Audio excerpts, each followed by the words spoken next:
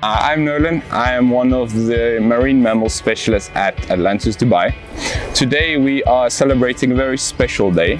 We are celebrating World Wildlife Day, and I'm going to tell you a little bit more about how we care for dolphins both here at Atlantis and in the wild.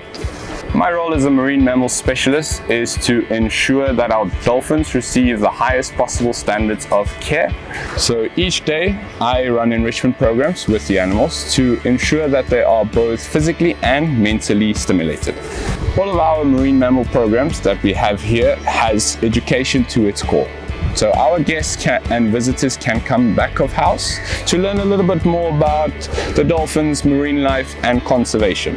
They can also visit our medical laboratory to understand how our expert vets provide very high levels of specialist care for our animals.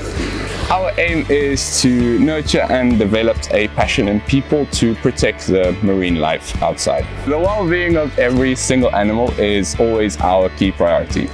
In 2019, we received accreditation from the Association of Zoos and Aquariums for our commitment to animal care and welfare.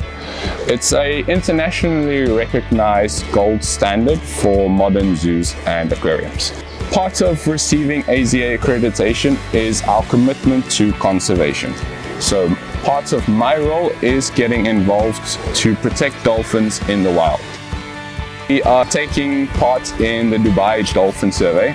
It's a year-long project to gather information about the local dolphin populations off the coast of Dubai here in the Arabian Gulf. The project is led by Dr. Ada Natoli. She is assistant professor at Zayed University and also the founder and director of the UAE Dolphin Project. This project wouldn't have been possible without the support of Atlantis, Dubai and F3 Marine.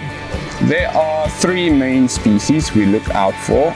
The first one is the Indian Ocean humpback dolphin, the Indo-Pacific bottlenose dolphin, and also the Indo-Pacific finless porpoise. So by using a photo identification catalog of dolphins through their dorsal fins, we can gather information of the population size. So it's almost like their fingerprints.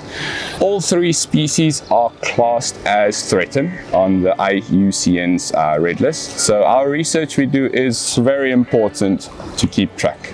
We also record sightings of other marine life we spot, so that includes turtles, sea snakes and some species of birds. The data we track on the survey is critical to help implement conservation initiatives in the region and in Dubai.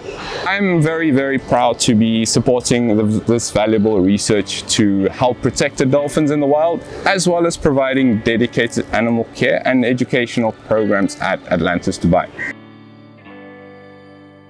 We look forward to seeing you here at Atlantis, Dubai.